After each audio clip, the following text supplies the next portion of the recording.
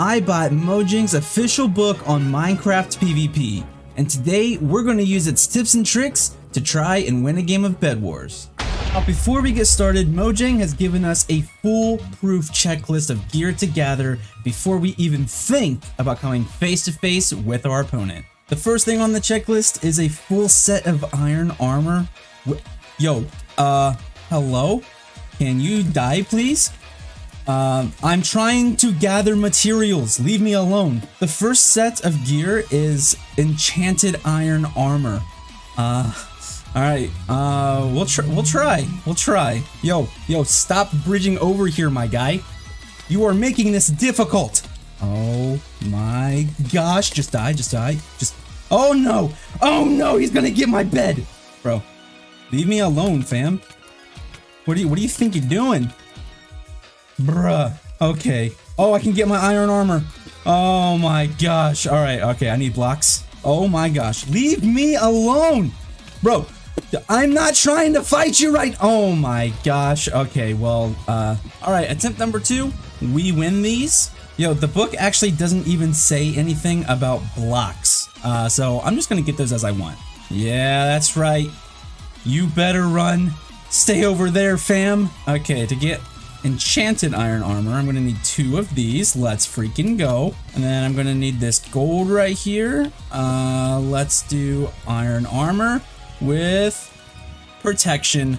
We're winning. Let's go. The next thing on the list is a sword with enchantments. So I guess I need more diamonds. Okay, this diamond generator's taking too long, so I'm gonna see if I can sneak over there and get their diamonds.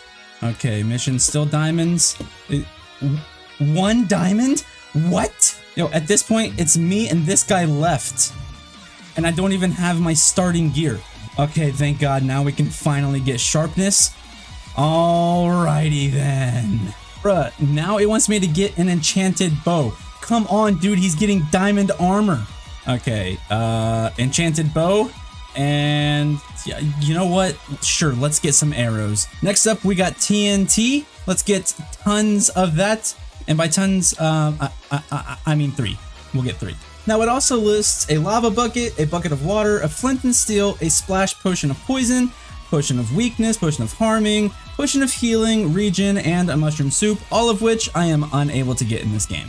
I am able to get all the gapples I want, all the fireballs that I want, a water bucket, and even a potion of invisibility. Let's freaking go.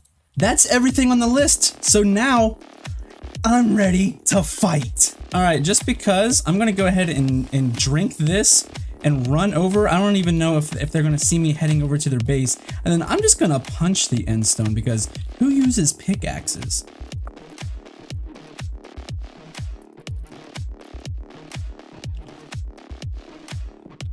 Okay, let's go, boy.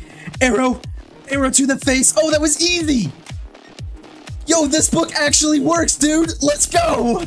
Okay, now in this game, I'm going to take the strategy tips that it gives, which is attack from behind because it gives the element of surprise, and also strafing, which you know your boy's already pretty goated at. I just realized I don't know if I'm going to be able to sneak up on this player because there's only me and this guy. That's okay. It also says to keep your sword out of your hand until you're ready to fight. So let's go and fight. Sword's not in my hand. Now it is. Get wrecked. Oh my, this book is actually working, dude. Oh, wait a second.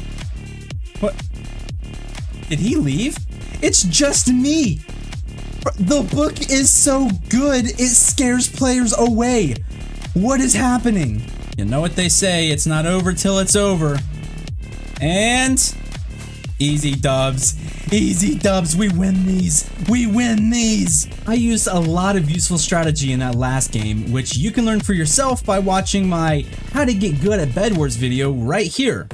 Thanks for watching, and I'll see you in the next one. Peace.